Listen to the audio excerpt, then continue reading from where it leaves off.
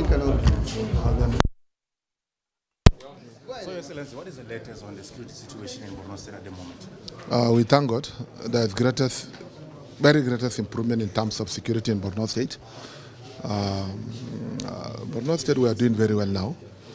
Our rehabilitation and resettlement is also going very well. We are looking forward to see how we can rehabilitate Maiduguri Gamborungala Road and then Maiduguri Banki Road with a view to opening up opportunities for the people to earn their means of livelihood. Yes. So, what next in the new year? We want to see how we can sustain what we are doing. So far, so good in terms of security. The federal government has done well. The military has also done very well. We are now looking into the possibility of rehabilitating the victims of the insurgency. Quite a number of them have surrendered, and then federal government is supporting our mission of rehabilitating them. But most importantly, we are yet to complete our resettlement project, of which very soon we shall resettle communities of Gudumbali local government area of Borno State. And then we shall also resettle all our refugees that are living in the Republic of Niger, Chad Republic, and Niger and Cameroon. President has given approval to this effect, and very soon we shall start the... How soon do you hope to complete the entire resettlement process? Resettlement is not something it's not something easy. You know, it will take a very longer time. But the most important thing is that those that are very much in need to be resettled will be resettled.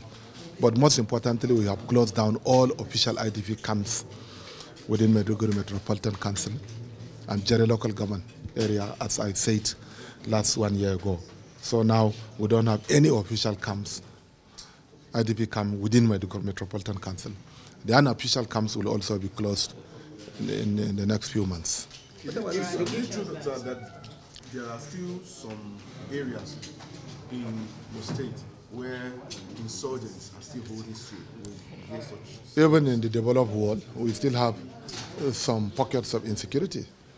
But by and large, we have succeeded a lot. Over 90% of our security situation has been improved. So you're seeking re-election bid. How prepared are you against the opposition?